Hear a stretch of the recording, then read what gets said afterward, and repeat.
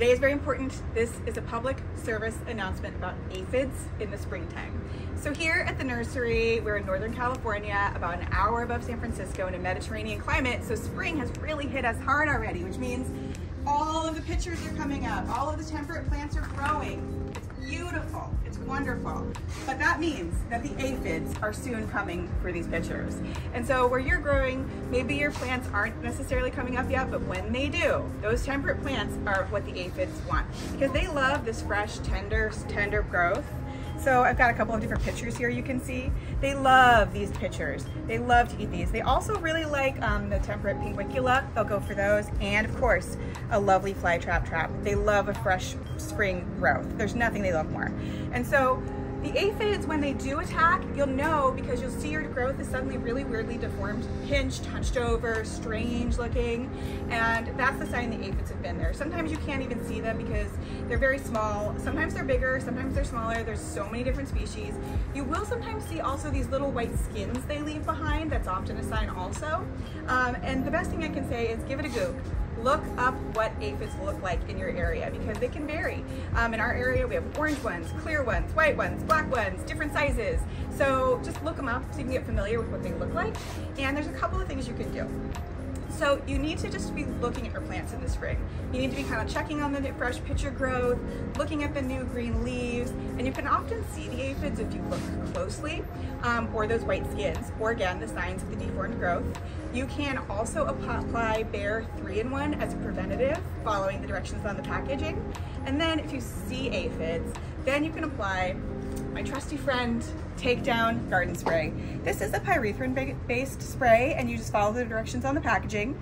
I apply it to all my outdoor carnivorous plants, and it's really helpful. It really helps knock those aphids back.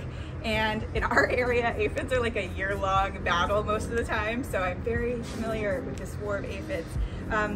And also look for ants, because another thing that often happens is ants have a relationship with the aphids. So sometimes if you're like really working with this aphid problem and you can't seem to knock it, if you notice you have ants in your pots or crawling all around, they could be farming those aphids, moving them around, protecting them, and you might want to put some ant traps out to just reduce the population in your actual pots. That's definitely really helpful. They also do it with mealybug, which doesn't happen as much outdoors, but it can be a problem.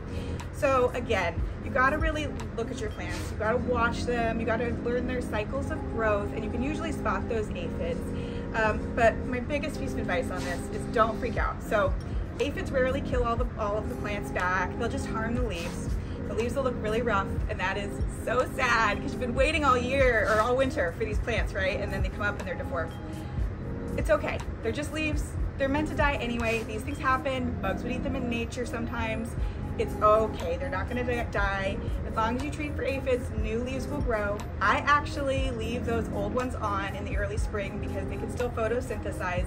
I cut those old deformed leaves off after the new pitchers have grown in and can start catching the bugs. But don't beat yourself up and don't let it knock you back, because a big part of growing plants and getting really planty and being a really good gardener is the failures. Honestly, the failures you learn more from than anything else. And it's really important to learn this mindfulness journey of watching your plants, learning their cycles, learning the ecological cycles, especially when you grow them outdoors, and just really understanding their growth cycles. So don't be upset if this happens. It happens to all of us. We've all waged this aphid battle. It's okay. Your plants will be okay. New leaves will grow. The sun will still shine. So don't worry. If you have aphids, you can totally kick their butts. And happy growing. Have a good day.